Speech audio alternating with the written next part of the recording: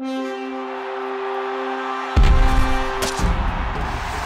Adam Anshow with a PFW draft profile on Hawaii wide receiver Greg Salas. He had outstanding production in college, setting a single-season school record with 119 catches last season. Salas is thickly built with good size. He attacks the ball and is surprisingly nifty-footed after the catch.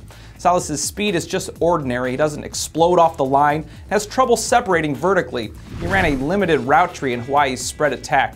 He lacks the suddenness of an ideal slot receiver, but is an effective zone beater with sure hands. He could carve out a niche similar to Eagles receiver Jason Avant. PFW draft analyst Noel Naraki projects Salas as a 4th to 5th round pick.